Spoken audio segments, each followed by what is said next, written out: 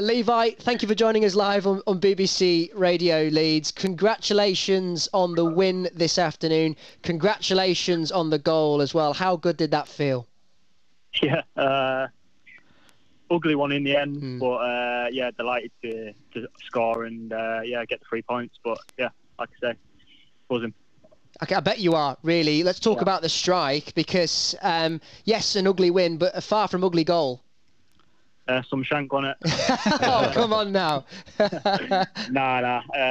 Yeah, I don't get forward too much, but just delighted to see it cannoning off the crossbar. That's your second goal in Bradford City colours, the third of your career.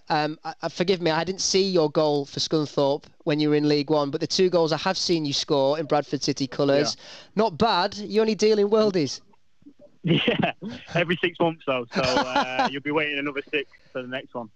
In more serious terms, though, how important is it that you got that one today? Because, as you say, an ugly win, similarly, like against Leyton Orient as well, you weren't at your best, but you found a way, and that's the main thing, isn't it? Yeah, like you say, finding a way to win games, winning pretty and winning ugly, it's what we're doing at the moment. And then, like you say, we just need to keep chipping away and see where we are. Look, it's been a talking point that we've discussed when we've spoken previously. Your renaissance at the moment this season, your upturn in form is quite incredible. I think I'm right in saying that's 13 successive League Two starts now, which is the best run of your career. How good is this run that you're on right now, this form that you find yourself in? Yeah, I think everyone's performing at the moment. Obviously, the last 2 games we've underperformed in a way, but we've got the result, and the team spirit in there is massive. I think that's what's dragging us through games when we're not performing at our best. I'm just delighted to make my 30th, like you say, 13th start of the season, and hopefully many more. What's the mood in the dressing room like then after a game like that, Levi? Yeah, buzzing. Sometimes, it's probably better than when we win pretty. You know, winning ugly, I kind of like it.